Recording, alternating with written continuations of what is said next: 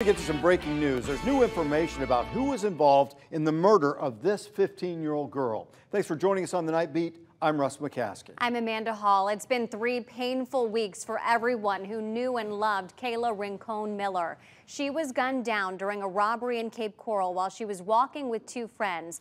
Only 1 arrest has been made, but police know multiple people were involved in this. 16-year-old Thomas Stein's arrest report revealed he was driving his mom's rental car during the time of Kayla's murder.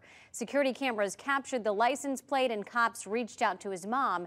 She wasn't willing to stay silent. Stein's mother told police he'd been hanging out with 2 boys the night Kayla was killed, and they didn't come home until 10 p.m., about a half an hour after the shooting.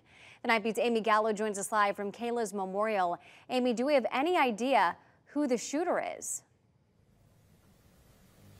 We do not at this time. This report doesn't reveal any of their describing characteristics or their identities, but it does reveal the car that they were in, a gray Nissan Pathfinder, which was spotted on camera that night, driving past Kayla and her friends at 9:30, then doing a U-turn and then speeding away around 9:33.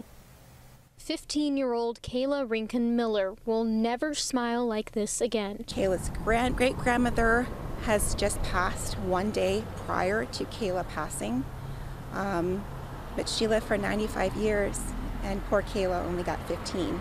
So we want to see justice. That was Kayla's cousin just days after the murder. Her loved ones got 1 step closer to justice when Cape Coral police arrested 16-year-old Thomas Stein March 14th in connection to Kayla's murder. But a new Cape Coral police report has revealed Stein did not pull the trigger, though he did play a key role in the robbery, meaning Kayla's actual killer is still out there. We feel that this might have been a target attack where she was singled out, and it seemed very strange to everyone that she was the only one that was shot. The report also states Jessica Stein, the suspect's mother, saw her son with 2 friends at their house around 6 p.m., then not again until 10 p.m., which would be about a half hour after the shooting. 2 friends who matched the descriptions given by the girls who were with Kayla.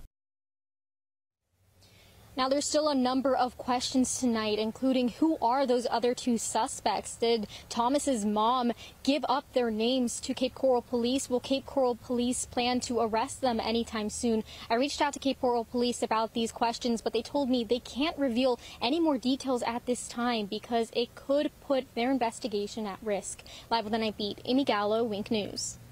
Amy received a statement from a family friend after the police report was released, saying at this time Kayla's parents don't want to comment. Should anything change in that regard, she'll let you know. This is still really hard for them. She told them whenever they're ready that she's here for them in that regard if necessary.